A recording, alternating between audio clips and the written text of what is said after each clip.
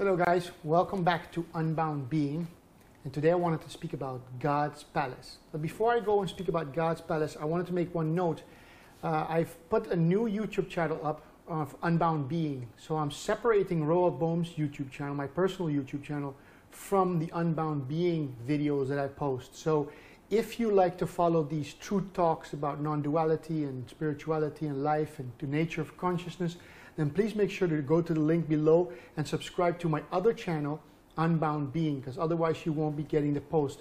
Also, if you go to Unbound Being website, the website will be below as well, you can subscribe to my newsletter, and through the newsletter you'll be sure to receive the latest posts whenever I put anything on there. So that's the best way really to make sure of that.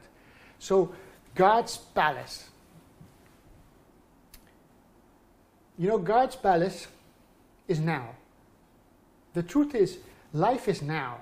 This is God. Now, I know a lot of people don't like the word God, and I didn't like the word God before either, because too many people are out there talking about God and have wacky little concepts about a man with a beard or something like that. But to me, God is now. It's eternity. It's life. It's the universe. It's everything there is, right? So God's mind, or God's palace. So what's God's palace? Well, it's now. To be here and now is God's palace. And guess who lives in God's palace? Not only you live in God's palace, if you do, when your attention resides here in the present, now, but in God's palace, joy lives. Presence lives. Well-being lives there. Bliss lives there. Grace lives there. These are all the angels that are your tenants, that are your housemates when you live in God's palace. You see, God's palace is filled with angels. However, most people don't live in God's palace. They live with Lucifer, and Lucifer lives outside the palace. You see, Lucifer was one of God's fallen angels. And as a fallen angel, he left the palace. He once used to live in the palace. He once used to be part of God's palace, because he was an angel as well of light. However, his function was thinking, was using the faculty of the thinking mind to make certain plannings. But as he was leaving this palace, God's palace, the place of now, he had to work out the past and the future.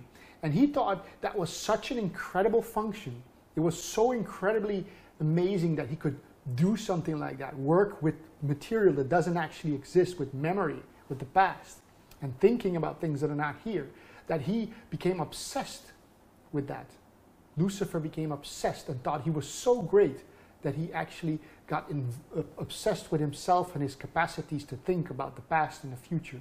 And finally, he was staying more and more outside of the palace until he was unable to return, completely obsessed with his own thinking. Now, Lucifer's place I call the ghetto. You see, the ghetto of past and future, the thinking mind always going over memories and believing in that structure. It's not about just the structure, but the believing that that is more real than now, God's palace. Lucifer, doing that, was out there. And guess who lives with Lucifer in the ghetto? He also has tenants. So if you live outside in the past and in the future, in your thinking mind, in the memory, then you are going to be living with Lucifer's companions, Lucifer's house tenants. And those are worry, anxiety, fear, depression, anger and fear and frustration. All the things that are in the garden or in the ghetto of Lucifer. So where are you? Where do you live?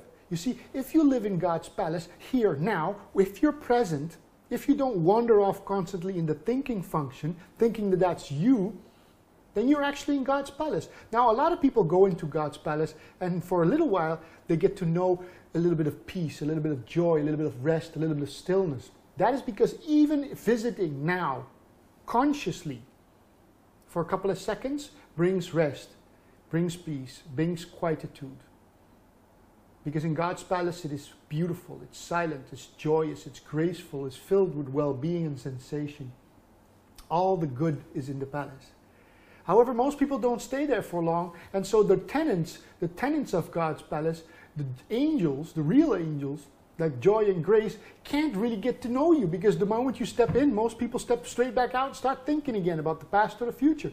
And so grace can't introduce herself really. You want to get to know the tenants of God's palace? Then stay present. in God's palace. Really be there in God's palace. So that all of the tenants will get the chance to introduce themselves.